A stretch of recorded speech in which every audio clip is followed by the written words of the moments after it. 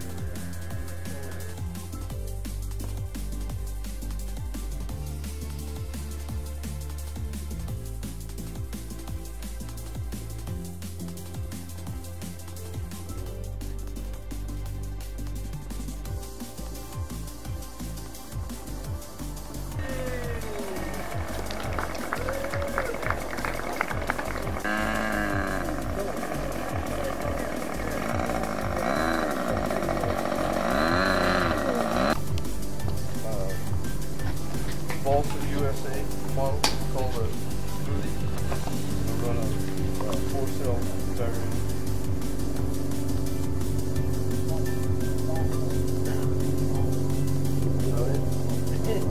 That's yellow with black.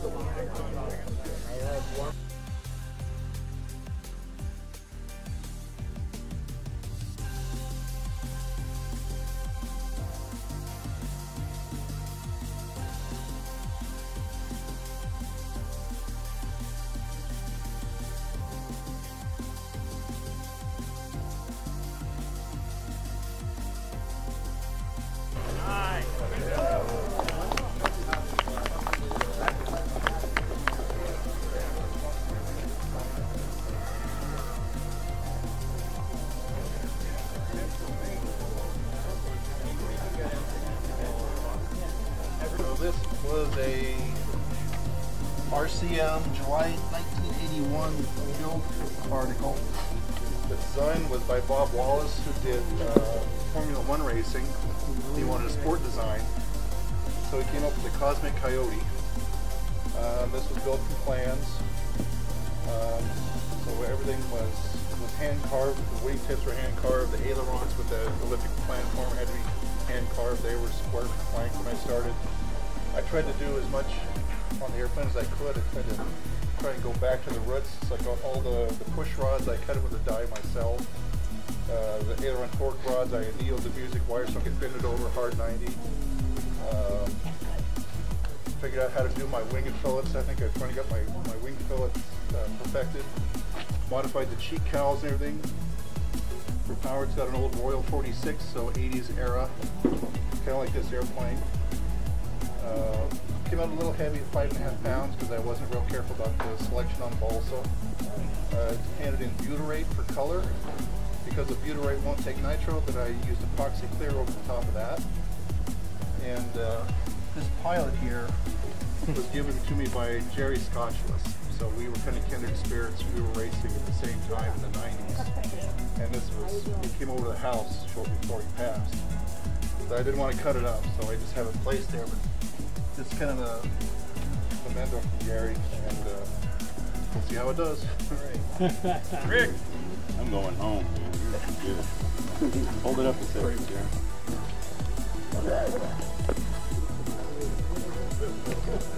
Cowling the wheel pants, are they fiberglass? The cheek cowls are fiberglass, and I modified from a Sig Mustang 450 kit. Nice. This was a Sig Mustang 450 canopy as well, and then I found the landing gear in the garbage of my old clothes. So I pulled them out of the garbage and I painted them and then polished them and put them on the Coyote.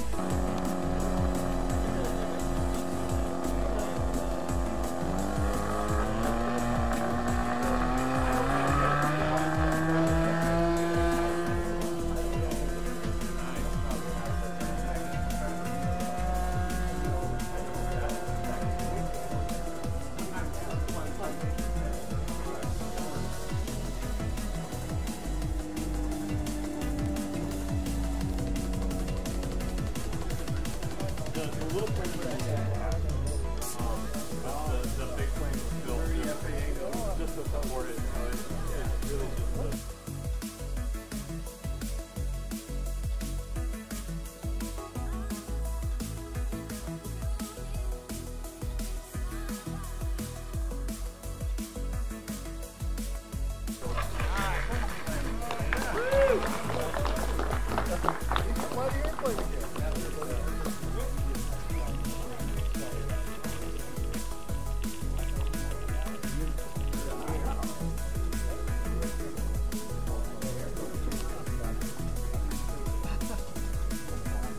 Old school Model Works kit.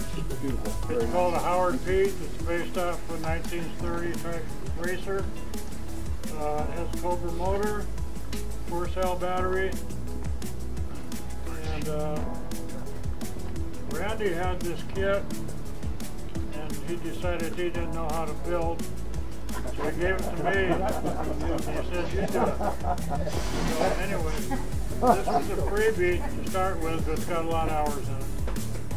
It's a good kit though, and I hope it's fun. Yeah.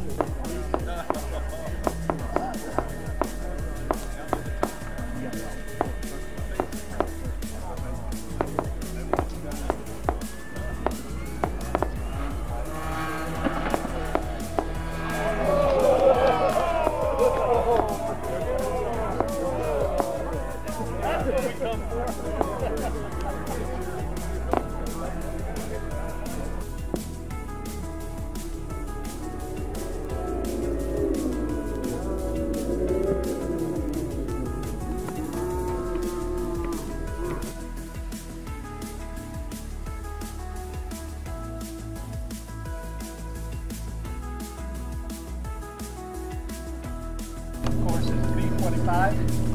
I pulled plans off of the Aerofred, traced them out, and laser cut it, and got it loaded together. That was a challenge. I did airbrush everything, put a coat of clear on it. I'm still learning to airbrush better, so I'm improving on that. Running, of course, two 1000 kV motors. I'm going to run it on resell, putting down about 900 watts. So should be more than enough power. It weighs in right about 4.5 pounds. So not bad, 4.5, maybe 5. I didn't really weigh it. So retracts, flaps, and wish me luck. All right, Dave.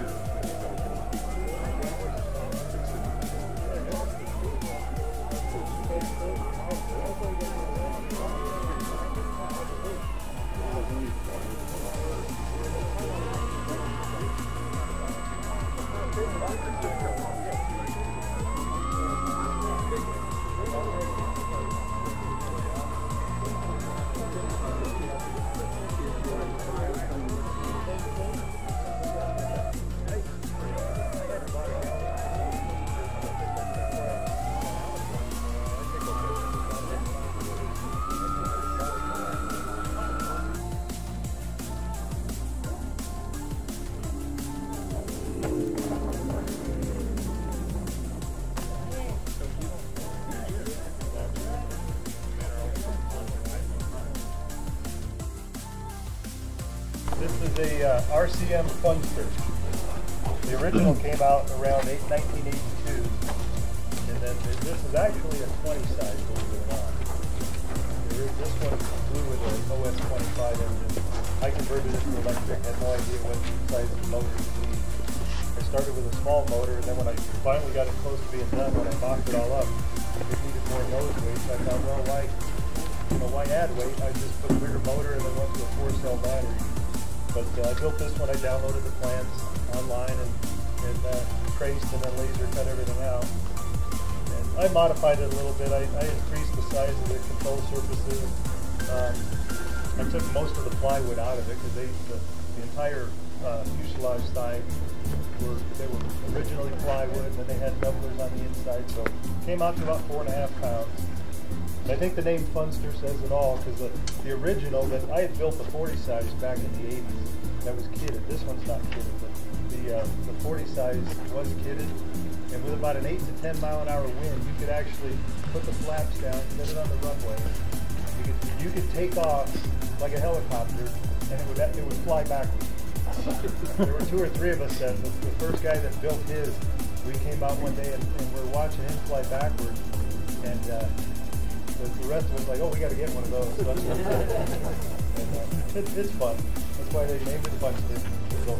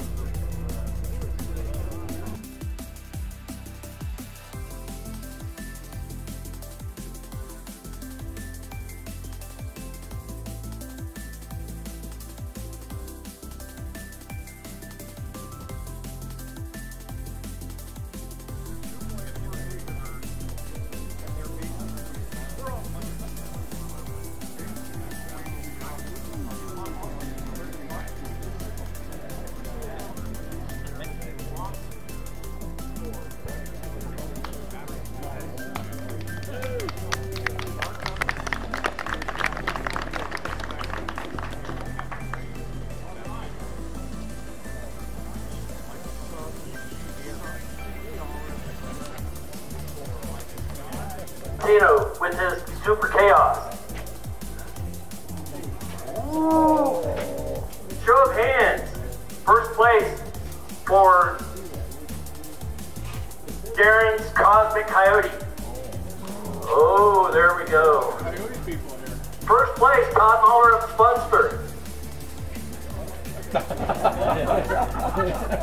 And where's the fourth one? Put it away, all right. Yeah, the yellow smoothie for Dave. Yellow one. All right. So, by show of hands, we're awarding first place to, on a shocking upset, Darren Brooks with first place.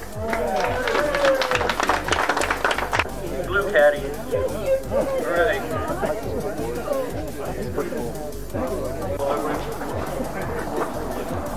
All right. It's time.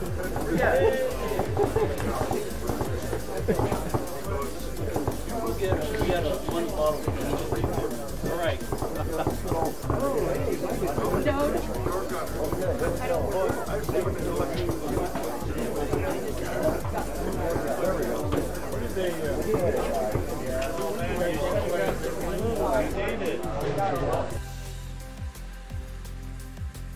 Yeah, so one of the world's ugliest airplanes ever built.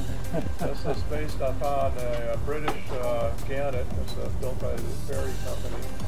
And it's an anti-submarine warfare aircraft replaced by helicopters, actually. These were utilized on British aircraft carriers. And of course, as you know, the United States is the only country that has aircraft carriers with catapults. So that's part of the reason for why it has the propellers. And also, one of the other reasons that's behind the propellers is that it's a dual turboshaft engine, dual mamba they call it.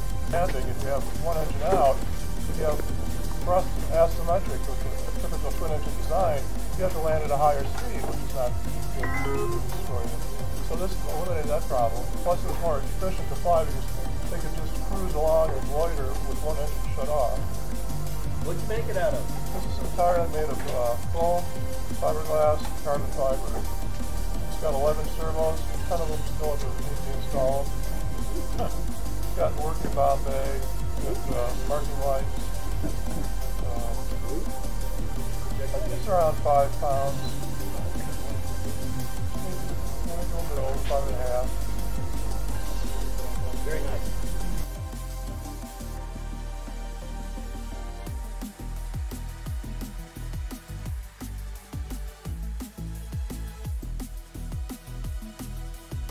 The land value in California is right.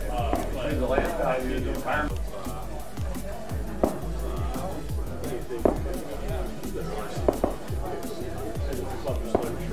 Just given how much, I mean, it's really been, it's been